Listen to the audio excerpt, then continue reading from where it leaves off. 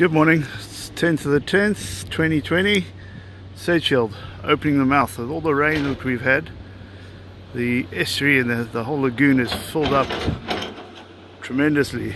So what they're doing to prevent flooding is they're opening a channel all the way to the sea. And you see there in the middle, between us and the digger, there's a small wall.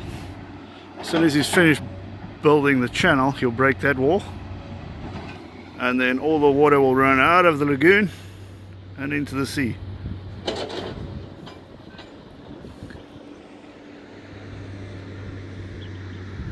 That's quite a long trench.